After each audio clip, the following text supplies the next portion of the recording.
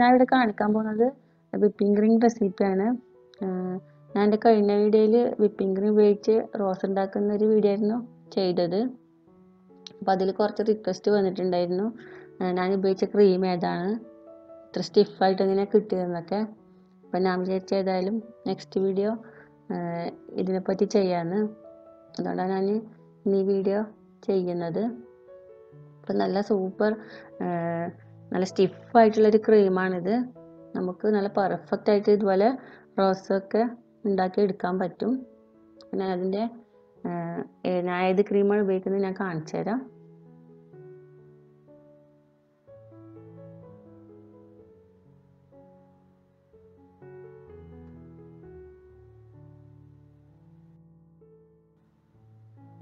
അപ്പം ഞാനിവിടെ 1 കപ്പ് ക്രീമാണ് ബീറ്റ് ചെയ്യാൻ പോകുന്നത്.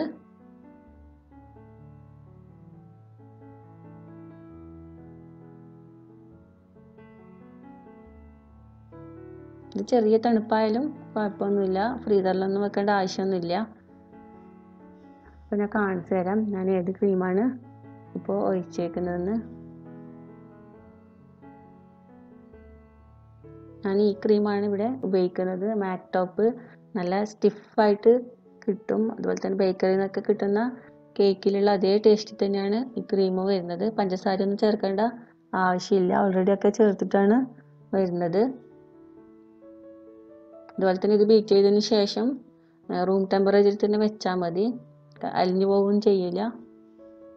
നമുക്കിത് ആദ്യം 1 മിനിറ്റ് ലോ സ്പീഡിൽ ബീറ്റ് ചെയ്യാം.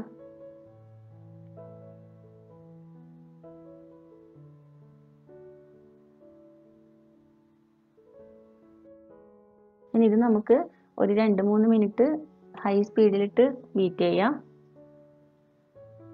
അപ്പോഴേക്ക് നല്ല സ്റ്റിഫായിട്ടുള്ള ക്രീമായിട്ട് വരും.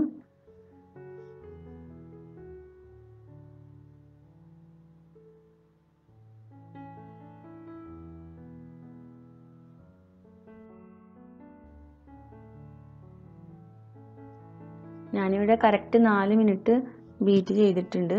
4 അല്ലെങ്കിൽ 5 മിനിറ്റിൻ്റെ ആവശ്യമേ ഉള്ളൂ. അപ്പോഴേക്കും അത് നല്ല സ്റ്റിഫായി വരും. ഇപ്പോൾ തൊട്ട് നോക്കിയാൽ നമുക്ക് മനസ്സിലാവും, നല്ല തിക്കായിട്ടുണ്ടാവും. നമുക്ക് റോസും അല്ലെങ്കിൽ കേക്കൊക്കെ റോസ്റ്റിംഗ് ചെയ്യാൻ വേണ്ടി അടിപൊളി ക്രീമാണ്, നല്ല ടേസ്റ്റുമാണിത്. ഇത് ഈ റൂം ടെമ്പറേച്ചറിൽ തന്നെ വെച്ചാലും അലിഞ്ഞു പോവില്ല, അത്രയും നല്ല സൂപ്പർ സംഭവമാണ്. അപ്പോൾ നിങ്ങളെല്ലാവരും ഇതൊന്ന് വാങ്ങി ട്രൈ ചെയ്ത് നോക്കുക. ഇത് ദുബായിൽ ലുലുവിലൊക്കെ അവൈലബിൾ ആണ്. അതുപോലെ തന്നെ കോപ്പറേറ്റീവ് സൊസൈറ്റിയിൽ നിന്നാണ് ഞാൻ വാങ്ങിയത്, ലുലുവിലും ഇതുണ്ട്. അപ്പോൾ നിങ്ങൾ കിട്ടുമെങ്കിൽ ഇതൊന്ന് വാങ്ങി ട്രൈ ചെയ്ത് നോക്കണം. അപ്പോൾ നാട്ടിലാണെങ്കിൽ ഫിയോണ എന്നോ മറ്റു പേരുള്ളൊരു ക്രീം സെയിം സ്റ്റിഫ്നെസ് ഉണ്ടെന്ന് പറയുന്നത് കേട്ടിട്ടുള്ളൂ. ഞാൻ ഇതുവരെ ഉപയോഗിച്ചിട്ടില്ല.